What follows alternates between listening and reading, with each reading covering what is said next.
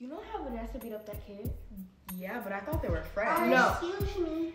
I have a question. Where have you guys been? You know where we've been. Only one of the top boarding schools in the world. The best. Well, thank God I'm Mama's favorite child and she knew that boarding school was not for me. It had nothing to do with you being the favorite. Let's not forget why you really couldn't come. Because I'm Mama's favorite? No. Now you know that's not why. When the lady came to give us our test, you acted a fool. Here you are, sweetie. You ladies finish your test over there. Did you guys not see how she looked at me?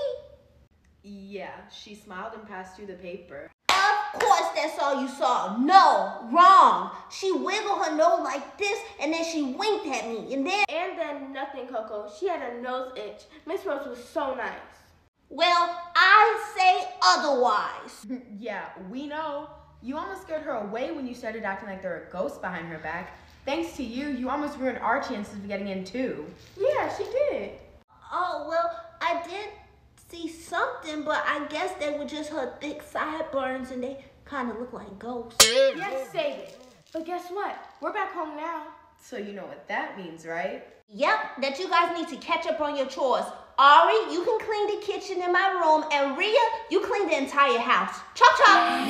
Now, Coco, you know that's a no-no. Every time we turn our heads, you're always into trouble. With pretty pigtails and a smile that makes us giggle. What can we